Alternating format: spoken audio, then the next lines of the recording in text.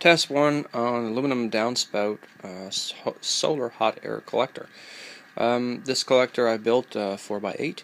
It's using silver board as an insulator, and I sealed it up with high heat temperature silicone, which is actually the stuff. You can get it at any hardware store. And I painted the downspout with black stove paint, which is a high temperature paint. So that works really well. Have a 6x4 reducer here for the input. This is a temporary setup, as you can tell, with the painter's tape. And the fan, which is actually AC, so it's great for testing these units.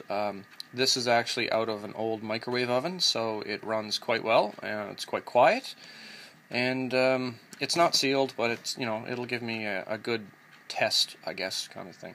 So we'll see how this works. This is kind of first run to see what it will do as far as output is concerned. I don't really have a way to measure it, but it's kind of a test. I thought I'd share it as I did it. So this is repurposed aluminum. It's just aluminum sheathing that I found. I found a roll of it.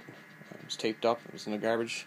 So I repurposed a few things on this. But for the most part, a lot of this has been purchased, and I spent about probably $240 Canadian for this. So obviously, if you're going to repurpose, there's one thing I would do differently. Number one, I don't have glazing on this yet, so I'm going to have to bite the bullet and buy something, because I built this whole thing without the glazing. And little advice, if you're going to build something like this, get your glazing first. So if you're repurposing old windows or something, that way you know the dimensions to build your box, which I didn't do. I was just kind of excited to do this from all the research I did online about it.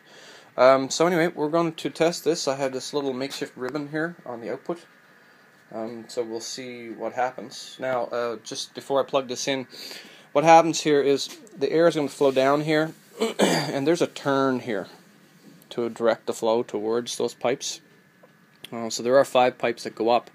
There's another turn inside with the insulation. It comes up and it turns on that corner and comes down these 5. So I didn't put any fins in to kind of direct the flow a little bit more. This is kind of first attempt at building one of these things, so we'll see how that goes. So this is all insulated with silver board, which you can buy at the hardware store. It's fairly cheap, and it's all sealed, so airflow should be quite well through these things. So the output comes up through these 5, and there's another turn here, just a gradual turn, so that the airflow is directed towards the output. So let's plug this in and see what it does.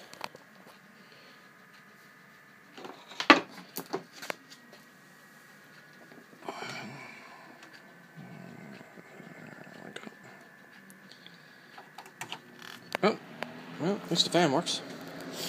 So there's the fan going. You can hear it. So it's fairly low as far as sound is concerned. So decibels are really good on it. So oh, that looks pretty good. It's pretty good. Oh yeah. So that's about the same output I have from the fan if I put my hand right in front of it, which is not bad. Unfortunately, I didn't have a way to really test it, but as you can see, I'm getting pretty good airflow through there. I don't know if it'll make a sound if I put this in front of the microphone, but we'll try it. No, I guess not. So, it's just a nice gradual flow of air. Impressive. Anyway, I hope you like it. Good luck in your build.